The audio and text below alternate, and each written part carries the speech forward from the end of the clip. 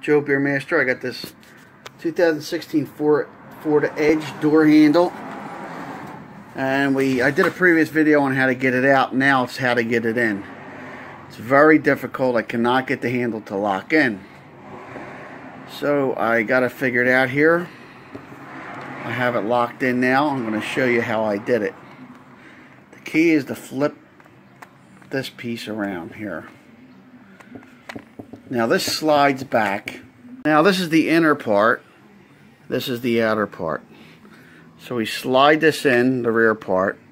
Now the key is to get that piece into the lock unobstructed.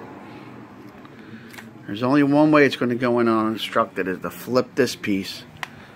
This piece slides down. See how it slides, goes up and down?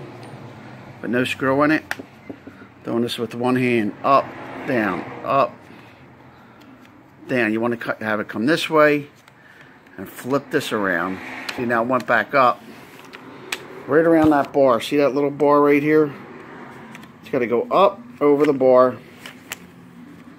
and back. Doing this with one hand. Once that goes over that bar, clears the path for that handle key to go in. So now you can see that handle can go in unobstructed. You slide the handle in, then slide everything forward, and then it locks down. See it?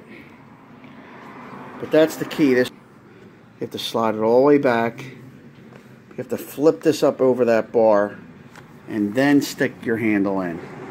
That's how it's done. This is the inner door. That's the outer handle. Line on this. You gotta get that screw set in that slot.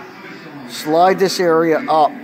As you're sliding it up, lift this bar up, and it stays on this little lip here, this little bar here.